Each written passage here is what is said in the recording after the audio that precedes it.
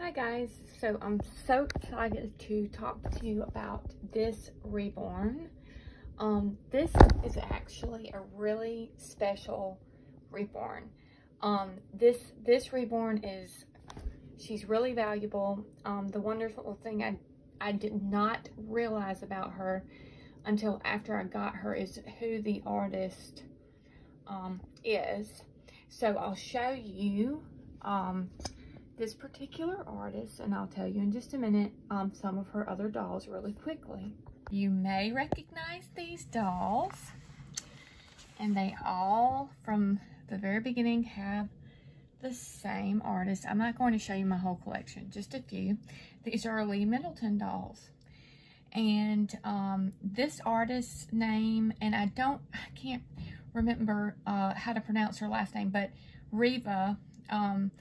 That's the signature on the two dolls I showed you yesterday. One is hand sign. She is world renowned. And who I showed you is the artist of this doll and this one. And they are Lee Middleton dolls. So let me try and show you the signature on camera. Well, it's an impression on the back of her. So she is a Reva Schick. It's Schick, famous artist. So let me show you the impression on the back of her neck. So here you can see that this is a Reva kit. So I was really excited about this after I purchased this doll. The artist who painted this for me is Janet Lawrence. Quite a few dolls by this artist, Janet Lawrence. She did my daughter's very first doll, which I will show you all in a separate video. And that doll has lasted a really long time to paint. This one I bought in 2018. She did this. So she's just really, really good. This artist, Janet Lawrence. She now lives in the UK.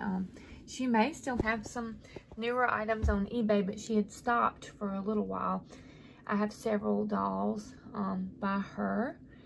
So you can see she's just really good. And I'm just excited that this kit is by the same artist as the Lee Middleton dolls. You can see she's jointed. And she's got full legs. You can see. So I think that, and it's just a little shiny, which is strange, but I barely even handled her. She's basically just been, you know, dressed and set out to look pretty. So she's open mouth. You see that? That's really cool. But anyway, I named her Marie Louise. So let me get her dressed and I'll show you her fully dressed. Okay guys, so I'm going to put this on my Reva Reborn Marie Louise. I'm hoping it will fit. This is a 3 months. This is a vintage Carter, and it's called Sweet Daisy. The line is Sweet Daisy.